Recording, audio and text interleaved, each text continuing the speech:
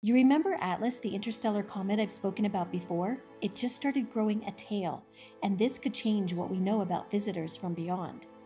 I've talked about Comet 3I Atlas before, but the latest from ScienceAlert hit me. Atlas is now growing a tail. Some context. This interstellar visitor started activating beyond Jupiter much earlier than typical comets do. Because its ices include a lot of carbon dioxide, which sublimates at lower temperatures, it kicked into gear sooner. Now, images from Gemini South show the tail is clearly developing. The comet is fluffing up.